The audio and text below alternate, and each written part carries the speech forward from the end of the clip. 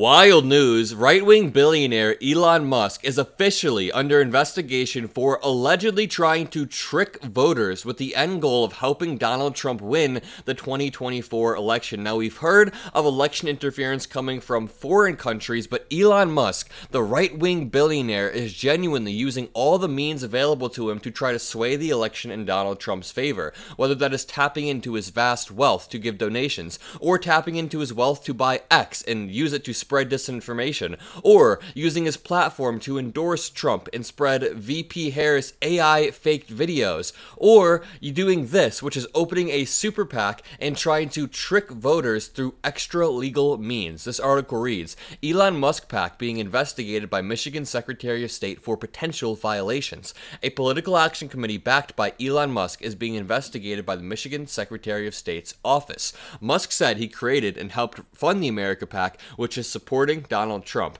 To be sure, legal experts cannot point to any state laws that may have been broken by the PAC, but once you read what is happening with this PAC, how they are tricking voters into thinking that they have just registered to vote when they actually haven't, it is absolutely disgusting, and there is no way this is legal. Before I go on with the article, I just want to say conservatives are such hypocrites because we have listened to them for years whine about George Soros and create conspiracy theories about him pulling the strings and making donations and spreading disinformation to trick people, and now conservatives actually have their own George Soros on the right. We have a billionaire who bought a social media platform, has more power than he ever should have, owns a PAC, promised to make monthly donations of $45 million, which is leveraging his vast amounts of wealth to help Donald Trump, and then he went back on that promise. But Elon Musk is literally what right-wingers think George Soros is. Leave a like on the video if you agree. So, a political action committee backed by billionaire Elon Musk is being investigated by the Michigan Secretary of State amid efforts to collect voter data.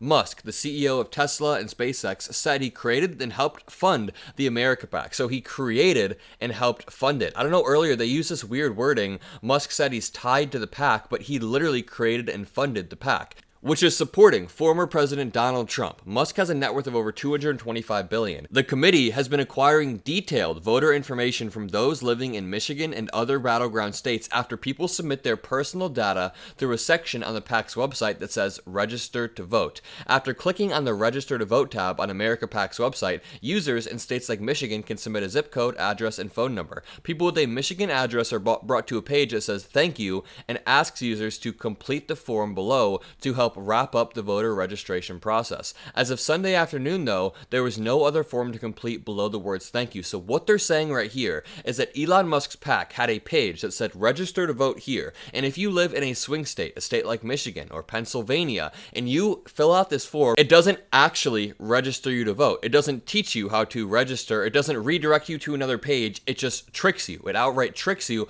But the weird thing is, it only tricks you if you live in a key swing state. So if you live in New York or California or Wyoming and you visit the site, it'll actually help you register to vote. But if you live in Michigan or Pennsylvania or Georgia or Wisconsin, it will trick you. And how is that not disenfranchising voters? I don't see it in any other way if you are targeting specific key swing state voters, and that is why the Michigan Secretary of State began the investigation. Quote, every citizen should know exactly how their personal information is being used by PACs, especially if an entity is claiming it will help you register to vote in Michigan or any other state, a spokeswoman for the Michigan Secretary of State's office said in a statement to CNBC. Quote, while the America PAC is a federal political action committee, the department is reviewing their activities to determine if there have been any violations of state law. We will refer potential violations to the Michigan Attorney General's office as appropriate, the spokeswoman added. CNBC first reported on the group's efforts and how the site does not directly register people to vote for those with an address in a swing state. So to repeat,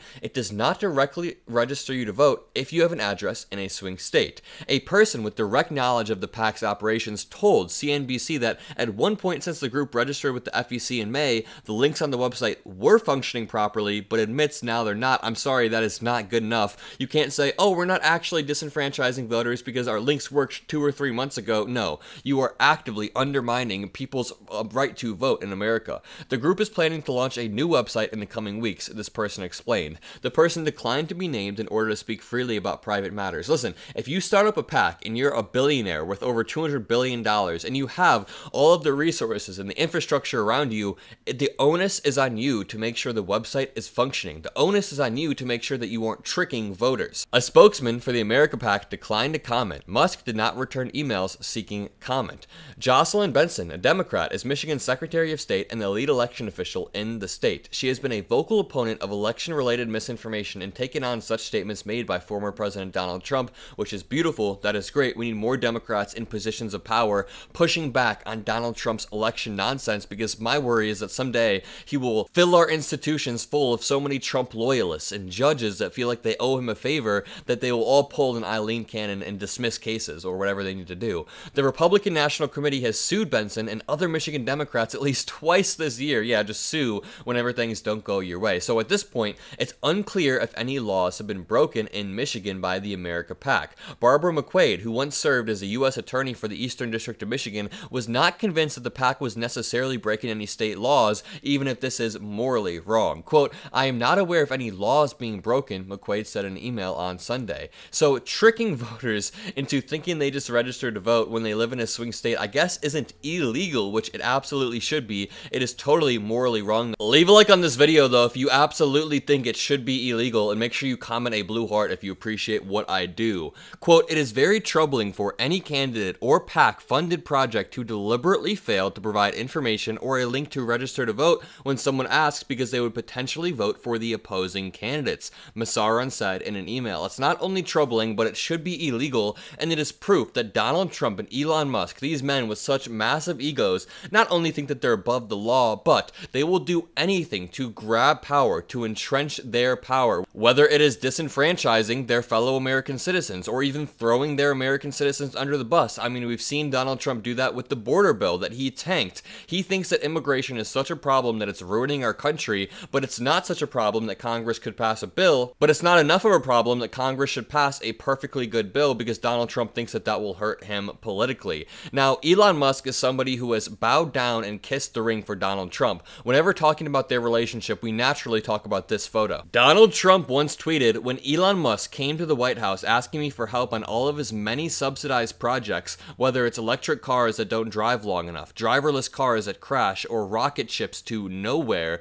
without which subsidies he'd be worthless, and telling me how he was a big Trump fan and Republican, I could have said, quote, drop to your knees and beg, and he would have done it." And Elon Musk absolutely dropped to his knees, and he's done far more, as he is now under investigation for Donald Trump, a man who doesn't care about him. If you enjoy what I do, if you appreciated this video, leave a like, comment a blue heart, hit that subscribe button. I love that you guys are part of this awesome community we're building heading into this high-stakes election. We can all laugh together, cry together, cheer together, panic together. It's been amazing. Peace out, and I'll see you guys in the next video.